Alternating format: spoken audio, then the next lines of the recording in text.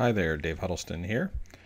I'm going to walk you through the process today of configuring the FileZilla FTP server for the deployment of the Spectralink 8400 series phones for the Gap Corporation.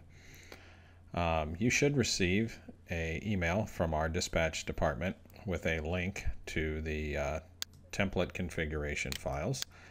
They should be labeled store template.zip. Once you've downloaded those to your desktop, I'm going to right click on that file, do an extract all. We're going to extract them to the root folder. So you can either select it by hitting browse or hit the / key, hit enter. Once that is extracted, you will get a window showing the root folder of your C drive. You will find a folder named Store Template. Once you've identified that folder, you will see inside of it several configuration files for the phones, which we'll address later. The immediate concern is the install fz.cmd file that I have created that will install and configure the FileZilla server as we need it for the deployment. So you're going to run a right click on that and hit Run as Administrator. It will then install FileZilla silently. It will open and close the console. It will stop the service. It will apply the configuration. Then it will relaunch the admin console and then restart the service and exit the script and restart the admin console. Once you have completed those steps, we'll just want to verify that the configuration applied correctly. The way we can do that is go to the Edit menu and go to Users. You will notice that there are 3 users now created, and there are also pointing to various specific folders by user.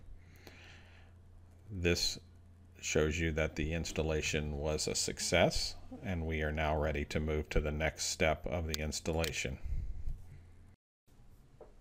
The next step will be to locate the phones and remove the battery from the back of the 8400. You will then find a label behind there with a MAC address highlighted in yellow. Please record that in a spreadsheet or notepad so that we can use this information later.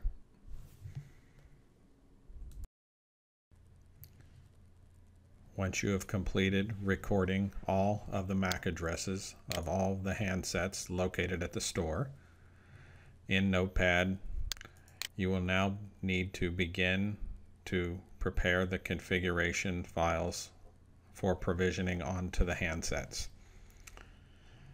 Navigate to the folder from your root that we extracted the files to earlier. You will find a command called rename. Right click on that, run as administrator. This will automatically open 2 windows, one located under Store Contacts, Store Template Contacts, the other in the root of the Store Template. This is where you will need to begin to rename the configuration files with the appropriate MAC addresses. So, beginning with the first extension, select the first MAC address, copy it, replace the extension with the MAC address. Both locations in the Store Template and in the Store Template Contacts folder will need to be pasted. You will need to do this for each of the remaining 4 handsets.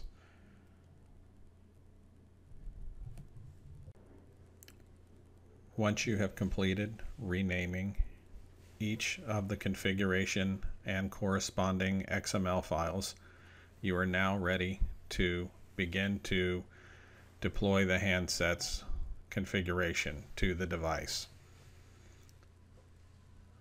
You will first need to make sure that your Windows firewall is turned off before we begin this process. Click your Start menu, type Windows Firewall, and ensure that all of your firewall protection is disabled.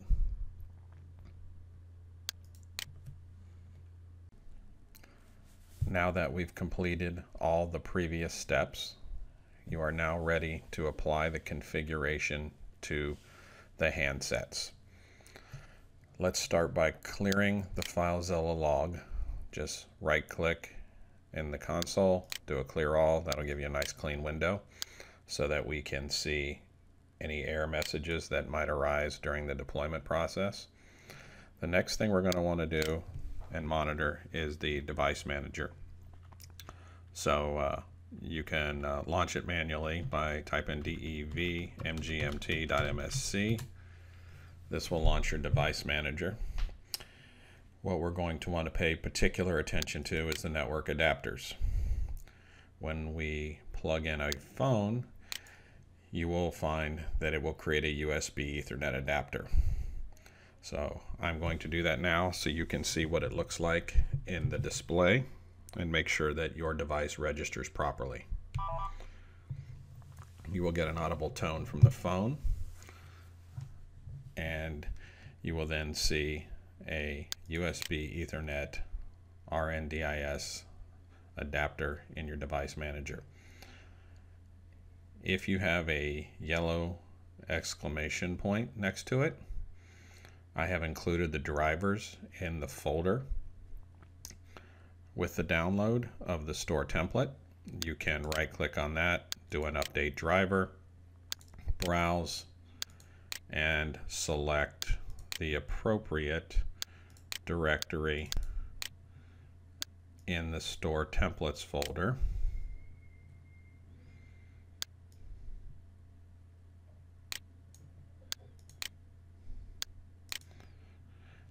Depending on your operating system, you will choose either the 32 or 64-bit driver.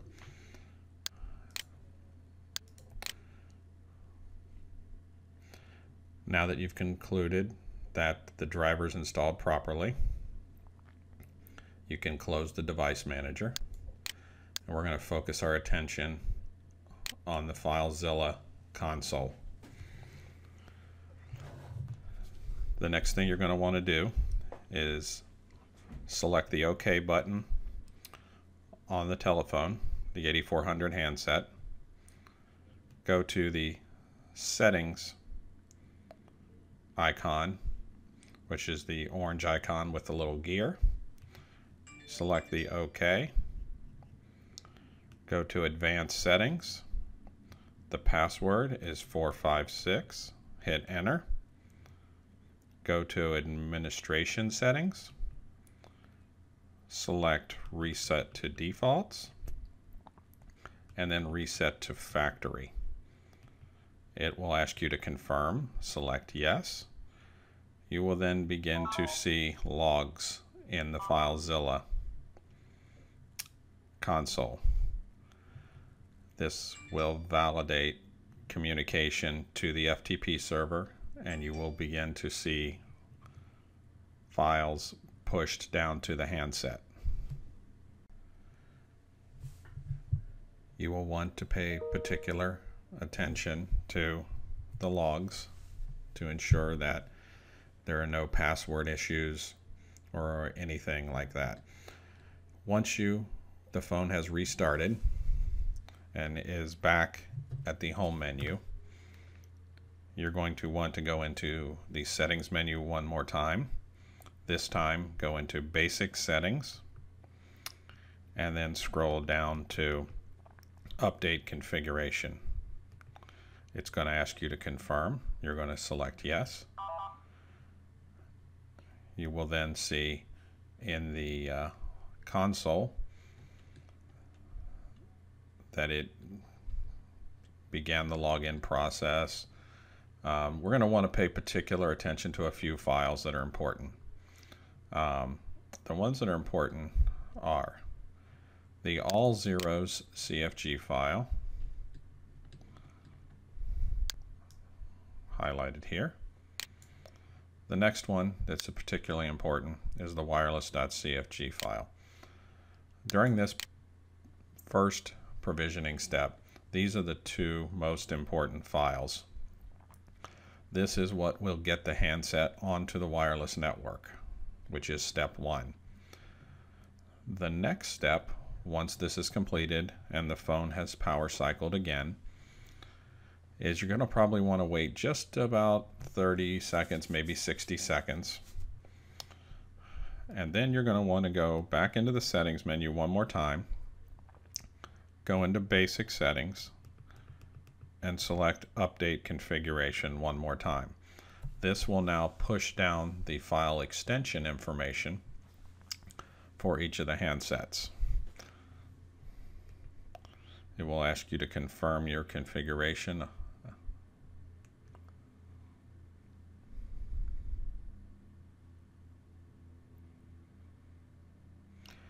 You will then see that it pushed down in your log the appropriate extension file for that handset. That is where the information for the individual extension per phone is located. At this point, the phone should have wireless connectivity, and it also should have a handset icon with a green dot showing a successful registration of the handset with the SIP server. You will need to complete this process for each of the remaining 4 handsets. Each time plugging the handset in, doing a factory reset. Once it reboots, applying the basic configuration updates 2 times, once to get the wireless configuration and a second time to apply the SIP configuration.